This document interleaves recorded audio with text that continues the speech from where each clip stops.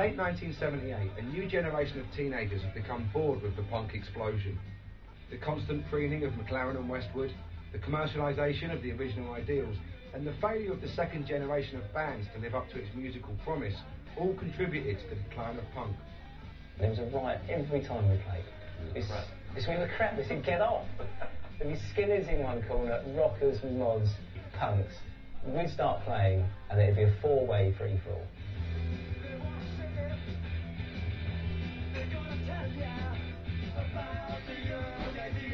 Getting into, you know, the whole kind of sort of mod thing second time around was, you know, it just kind of sort of took you on this wonderful journey. A fresh approach was needed, and British youth looked back to the 60s to provide it. The mod revival came along, right, and kids were driving around in parks on scooters again, and in the meantime I'd kind of modulated too. A chauffeur-driven Rolls Royce, right? And I was just about to pull in my driveway to this house. I couldn't be turned off the road, and there was just a bunch of mods sitting on scooters, right? So my chauffeur beeped his horn a couple of times, and they all turned around and went, "Ow!" All of them went screaming at us, but they moved out of the way in the end because we edged forward.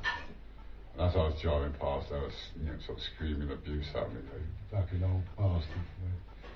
And a couple of them had like sort of, you know, Who signs on the back and the Who written on the back of the jumper. But I guess they never found out who I was trying to get them off bloody driveway.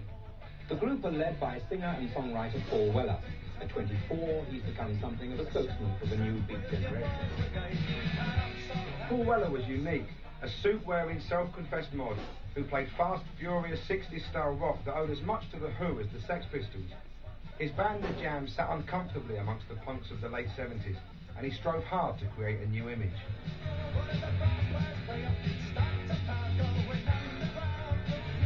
Pretty much Paul Weller single-handedly invented the mod revival. You know, he was a mod, he was in a band, the band were really good, so people, you know, got into following them around, and he was responsible for taking a lot of kind of punks and skinheads away from their scenes and getting them to follow the Jam, which is where the mod scene came from.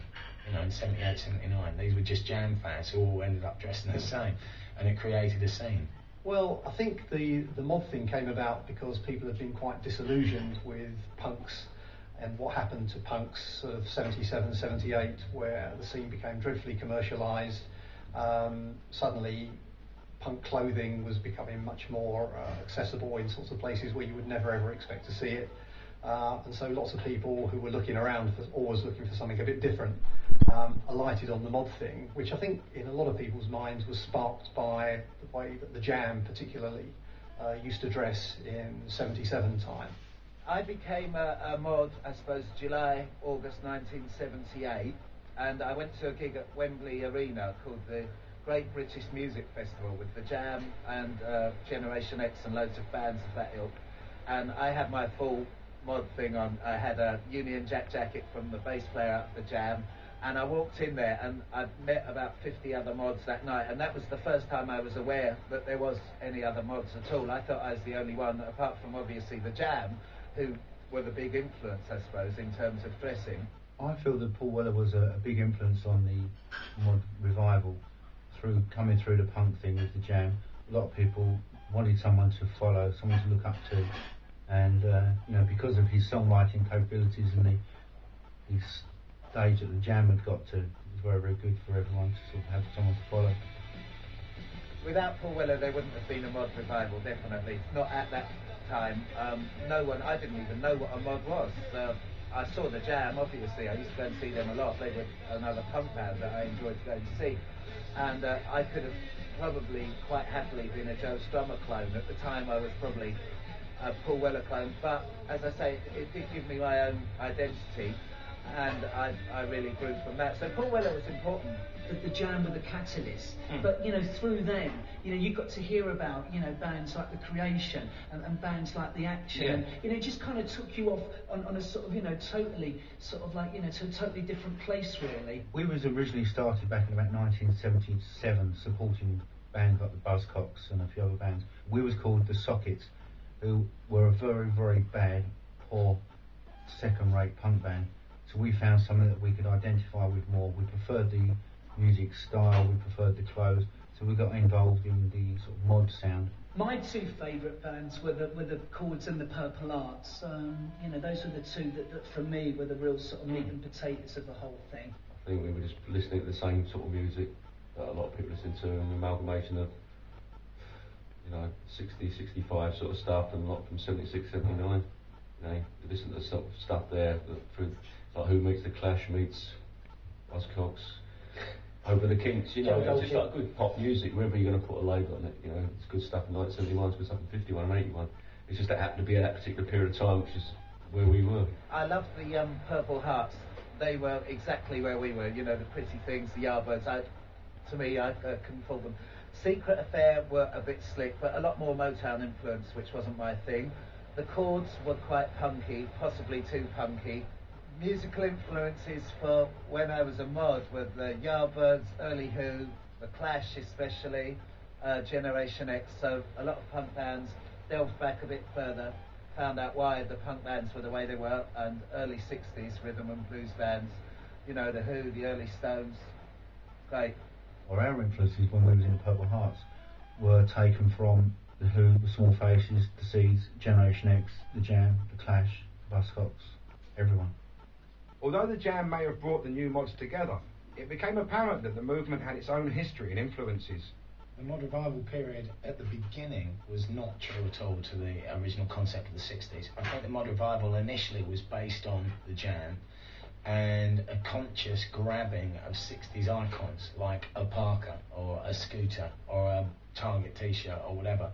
When our album Quadrophenia came out, a long time after the mods had disappeared, people seeing the album and flicking through the book, you know, looked at like young kids dressed as mods and went, oh, that looks a pretty cool way of dressing. Maybe that started it. I mean, the film came quite a bit later. Quadrophenia, the album, started the whole ball rolling, and it burnt very slowly for a long time, and then Quadrophenia, the film, just about finished it off.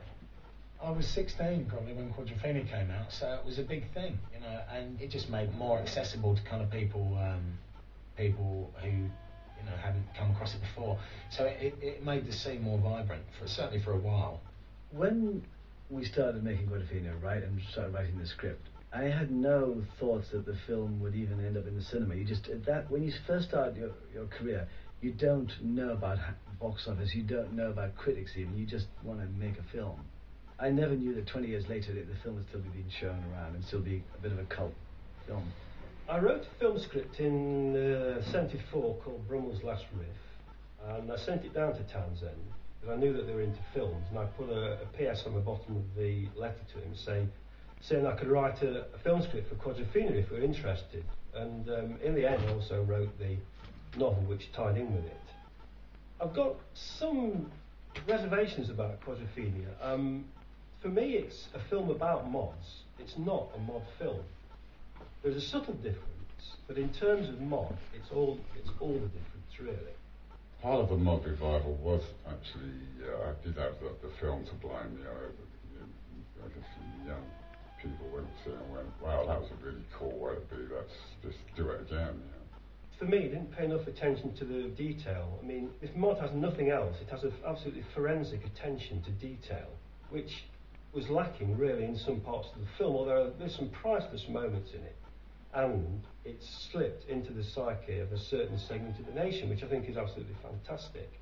But for me, portraying a period in the mid-60s, the film didn't quite look right. I mean, there were kids running around in clothes which you had been hung for in the 60s, and it was something that was just dreadful.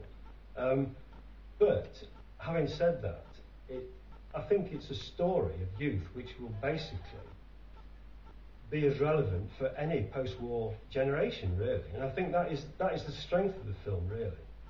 I think Quadrophenia played a large part in making people realise what mods were. There were a lot of mods before Quadrophenia, but Quadrophenia really blew it open. And after Quadrophenia, I think it spread around the world quite quickly. You know, mods in LA, mods in Sydney, things like that. And I think that gave impetus to what was just a very small thing based around the Jam and maybe 500 people and maybe 20 bands, and then it just suddenly became, You know, the world went mod crazy after Quadrophenia. Growing up in the early 70s, that was a very exciting thing to look back on. Not Beatles, because that was too clean, not the Rolling Stones, because it just didn't appeal, but The Who and that 60s image was very appealing.